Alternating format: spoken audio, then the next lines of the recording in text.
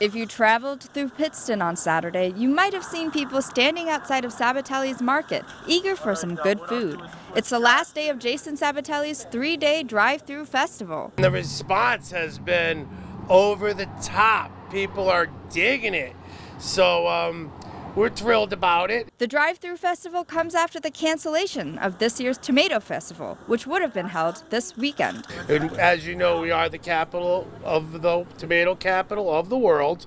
And the festival just means the whole town coming out, having a ball. Sabatelle tells me he decided to hold the drive-thru festival to help keep the community's spirits up after the Tomato Festival had been canceled.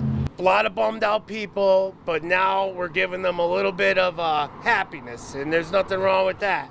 People pulled up outside the shop and placed their orders at the stand, which Sabatelle normally uses to serve food at the festival. They got to try Sabatelle's homemade cicchetta and porchetta and stuffed rigatonis. This man ordered a container of pasta fazool. Gives an opportunity for the people that want to come out and be safe, a way to kind of comply with that and still have some of that community spirit that the festival generates, not only for Pittston, but for all the surrounding communities.